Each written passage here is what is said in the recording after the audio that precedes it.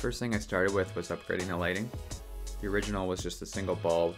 A lot of old style places are like that. It was way too dark. So I got these LED T5 fixtures. They're 6500 Kelvin.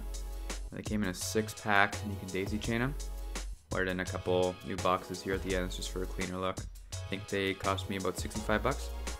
Good lighting and a nice white wall color makes a big difference in a small space. Next up was to do some organizing. I got this shelf, it's a 2 foot by 8 foot, and then I found some Rubbermaid bins that fit it really well. And a lot of it's just stuff that doesn't get used very often. The more things you can get off the ground, the better. In my opinion, it's a lot better of an option than floor mounted shelving. A couple hooks for the ladder, up another way, and the rest of the wall is just extra photos, trunk lid, just stuff I've collected over the years. This space took a while to figure out. I knew I wanted to put my bike here, but I couldn't figure out what kind of rack to do. And then I found these ones. They fold up, they swivel, because I still need access to my furnace and everything in there. So if there's an emergency or need to get in there quick, my bike can just go and swivel out of the way and it's no problem. A lot of racks are no good for that. They take up too much room, but I found this was the best one I could find. Definitely not cheap for a bike rack, but they work really well. This spot here for the shoes I made myself. Just took a couple hours. I think it was about 20 bucks for material maybe. So these cabinets were the most expensive thing I had to buy for this garage.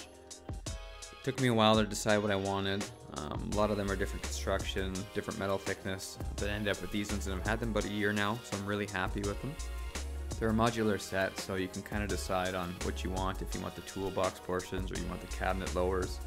And then you can add as many as you want in a row, and then you just pick the top.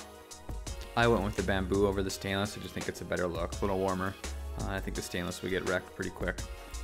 These got nice ball bearing drawers. You see they come with the organizer inserts, so you can kind of set them up however you want. I also bought some foam, layered foam, and did some cutouts for some stuff. Just a little eccentric, so I like stuff to know where it is and nice and organized. See, this drawer is good for all your kind of odds and ends, but yeah, it comes with all those organizers and you can change how you want them.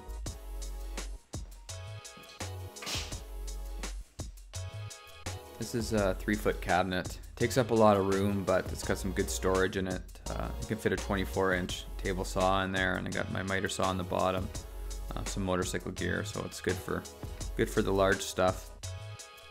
Decided to go with the pegboard versus a slat wall. I had the slat wall before, and the pegboard just gives you a little more options. You can fit stuff together closer, and it's a lot cheaper. You can see also I got some of those lights, same lights I got from the ceiling. So I just added those underneath there and put it on a smart switch. Overall, really happy with the decision for these. This is my most recent addition. I just finished up last week. Unfortunately, with the winters here, they're really wet. So I don't get an opportunity to ride or drive very often.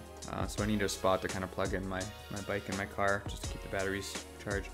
The 2 battery tenders cost me about 130 bucks, and the materials to do the electrical outlet from the ceiling was about 45 bucks. So this whole space combined is right around the 200 square foot mark. Taking that into consideration, I think I did pretty well with the space. The only thing I would really like to do in the future is some flooring, but that's another big cost, and I've got lots of other odd jobs to do around the house before I do that. So all in all, I'm about the $3,100 mark, give or take a bit. Lots of little extra things that I probably forgot about. But that's it. Thanks for watching, and see you in the next one.